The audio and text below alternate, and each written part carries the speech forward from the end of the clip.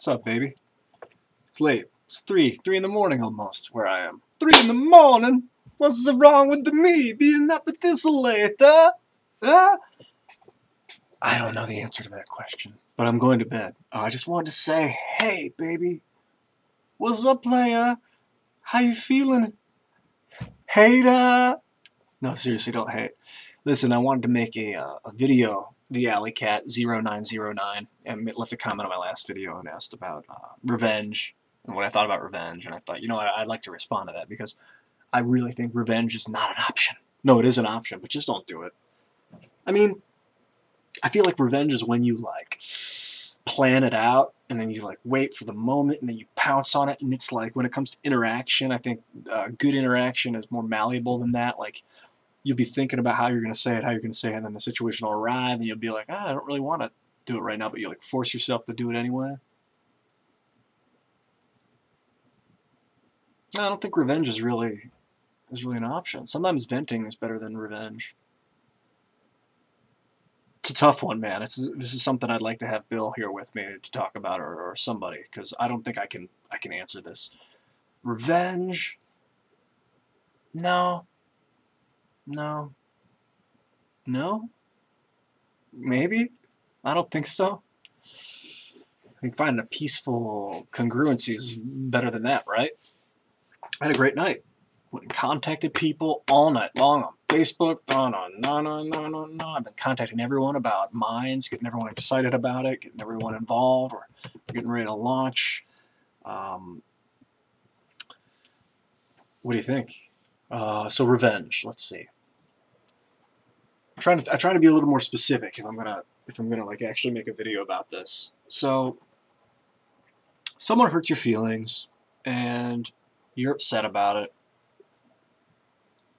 and you want to maybe make them feel the same pain that you're feeling. But this is a quote I read from someone, maybe Buddha or something, and it's like, holding on to anger is like drinking poison and expecting the other person to die.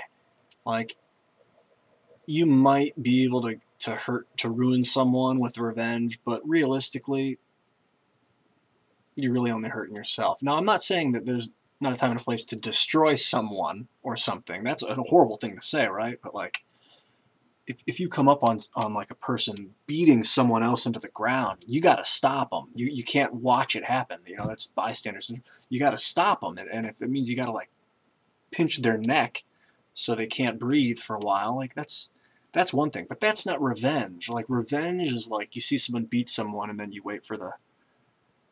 You know, revenge is like malicious almost.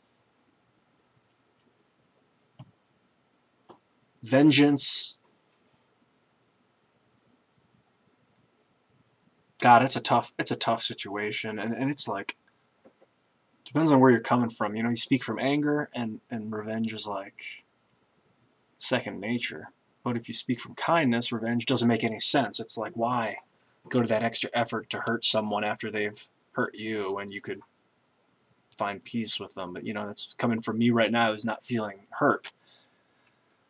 I go through everything I can to not take revenge on people. I really do. I don't like hurting people's feelings. I've done it in the past, and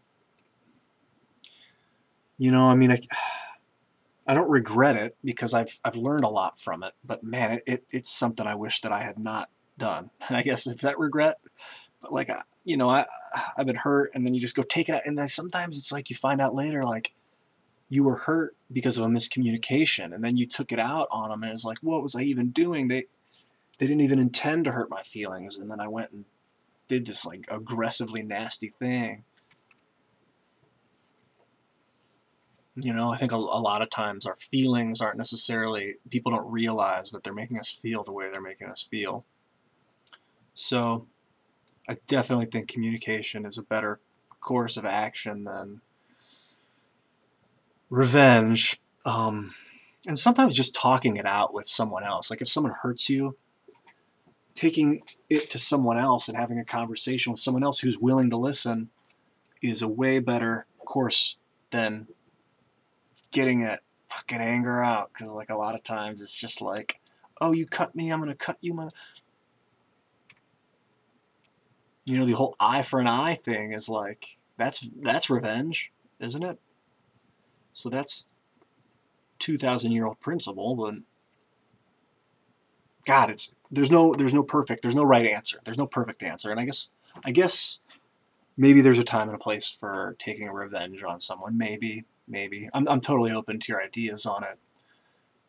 Because maybe you can think of a time when it is. Make a video response, please. You know, text comments are great too, and they're fun to read, but like, I'm looking at text comments right now. Check it.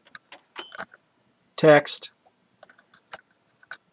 But your video faces are beautiful. And I enjoy watching them and listening to them, and especially when they're right to me, and I'm like, hey, hi. So, yeah, tell me what you think about revenge. Gosh, what an intricate topic. Okay, see you later.